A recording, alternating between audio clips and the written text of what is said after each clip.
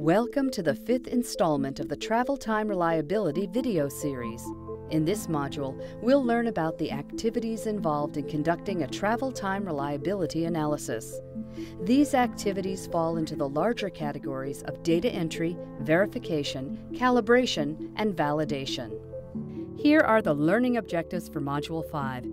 Understand which steps of a travel time reliability analysis take place after all the data has been collected and before the analysis results can be prepared for presentation.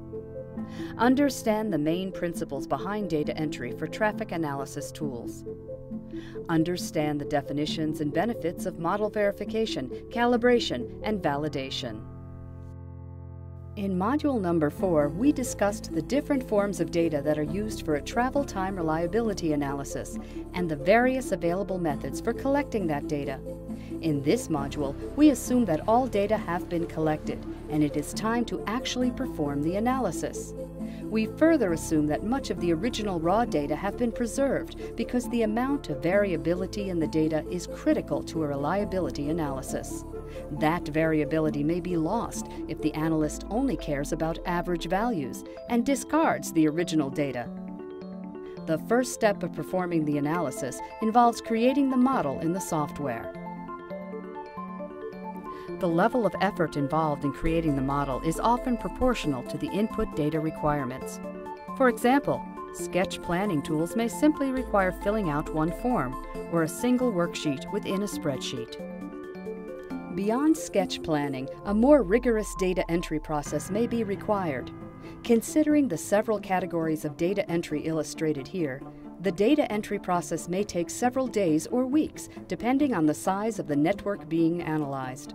In fact, prior to the data entry phase, a considerable amount of time is often needed for consolidating and cleaning the data, even after the data have been collected. The most comprehensive tools, which are usually simulation models, may explicitly support all options. Other tools may have limitations or assumptions and only require a subset of options. In most tools that extend beyond sketch planning, analysis of travel time reliability requires the user to specify the reliability reporting period. An appropriate reporting period is typically between 1 year and 3 years. Many of the tools that extend beyond sketch planning provide a scenario-based modeling approach. Under this approach, analyses of separate and discrete scenarios are performed in order to capture the effects of varying operating conditions. For example, demand variability, incidents, weather, visibility, work zones, special events. Several scenarios can be defined to capture the effects of weather and incidents. These scenarios are then examined by the core model towards generating a distribution of possible outcomes. This example of data cluster shows that incidents and poor weather produce a maximum speed reduction when both occur simultaneously. This demonstrates the importance of developing and calibrating separate models to reflect separate operating conditions. Volume 3 of the FHWA Traffic Analysis Toolbox contains detailed information on model calibration. Many output performance measures and visualizations are possible, as discussed further in the final module. In some cases, the tools analyze various operating conditions through the generation of individual scenario datasets. Each dataset would be a copy of the original base dataset, albeit with subtle input data modifications to reflect the operating condition. Dozens or hundreds of scenario datasets may be automatically generated as a function of a few seed inputs from the user. These inputs may include seasonal rain probability, weekly demand variability, incident probability, and other variations. Monte Carlo calculations may be applied to assign traffic demand levels, weather conditions, and incident frequencies to any given dataset. Alternatively, the Traffic Analysis Toolbox Travel Time Reliability Addendums describe a manual method of creating scenario datasets. One of the SHRP2 LO4 pilot studies tested the Scenario Manager and Trajectory Processor on the streets of Phoenix, Arizona. Sources of variability incorporated into the analysis included incidents, changing weather, and varying traffic demand volumes. The pilot study report discussed the data entry for these operating conditions. This table shows an example of Scenario Manager incident data requirements, but the report also addressed demand and weather data inputs. After creating the model, the next step in the travel time reliability analysis involves verification, calibration, and validation, or VC&V. The VC&V tasks include 4 key steps. First, checking that the software package can analyze the settings of interest. Second, ensuring that the input data correctly describe those settings. Third, adjusting the model parameters so they produce outputs consistent with field observations. And finally, checking that the model produces overall results that are defensible for the settings of interest. Verification pertains to the first 2 of these, calibration, the third, and validation, the fourth. This process may be applied to sketch planning models, deterministic models, and simulation models. As with creating the model, the level of effort involved in the VC&V process is often proportional to the input data requirements. The simplest analysis tools may only require VC&V for a small number of input parameters. For example, volume demands, signal timings, and lane configurations are all inputs that can be verified and validated, but only the saturation flow rate would be considered a calibration parameter. Many analyses could benefit from a scenario-based calibration. Under this approach, extensive field data are collected in order to identify the effects of varying operating conditions. This figure illustrates the definition of 3 scenarios to capture these variability effects. FHWA's Traffic Analysis Toolbox Volume 3 provides more detail on the cluster analysis procedure, which can produce robust calibration outcomes. The following case study exemplifies a real-world VC&V effort. The Second Strategic Highway Program, also known as SHRP2, conducted a series of simulation-based case studies in their 4th reliability project, known as LO4. In the SHRP2 LO4 Portland pilot study, 2 data sources were used to obtain the necessary volume and verification data.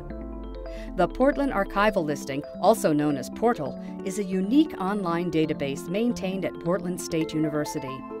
The Oregon Department of Transportation also obtains real-time and historical travel time data from a commercial GPS data provider. For verification purposes, GPS datasets were available to determine facility-level speeds and travel times. Agencies have access to GPS data for any selected year, month, and day of the week.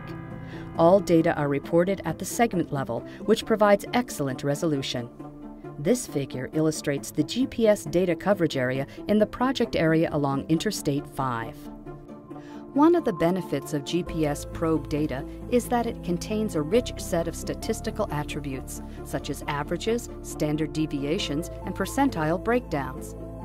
The travel time data allows the analyst to evaluate, understand, and communicate the reasons behind the variability. This opens doors to assessing whether operational improvements will lessen the variability and help make travel more predictable.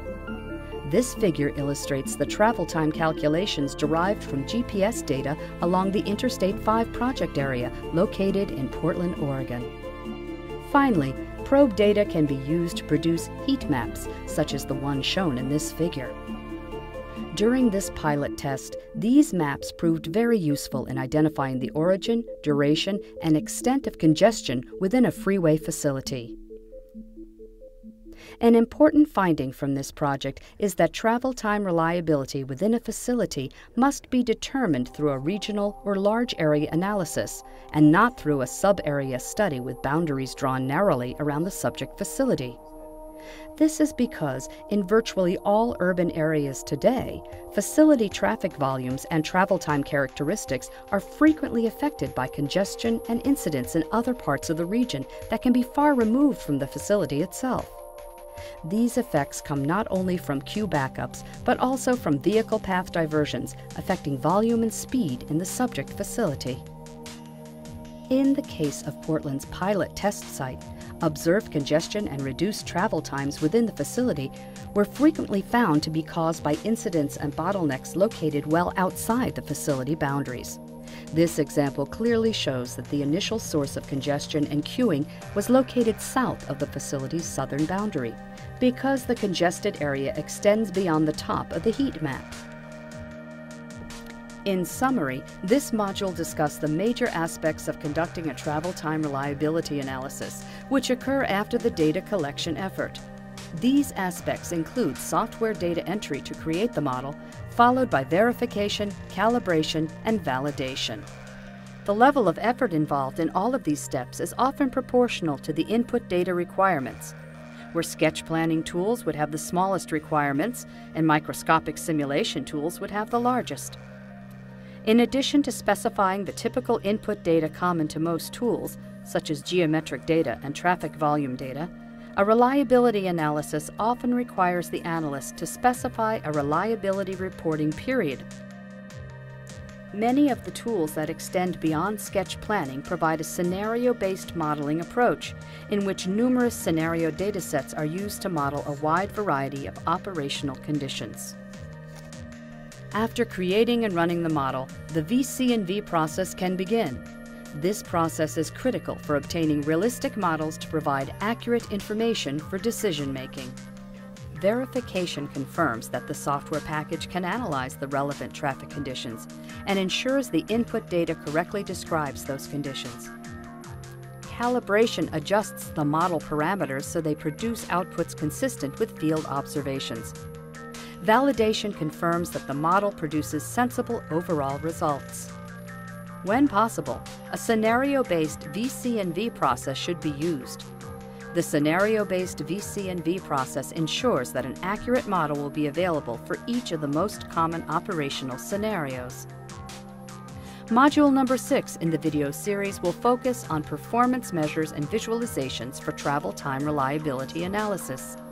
These numeric outputs and graphical outputs provide rich information on annual system performance, which facilitates better understanding by stakeholders and decision makers.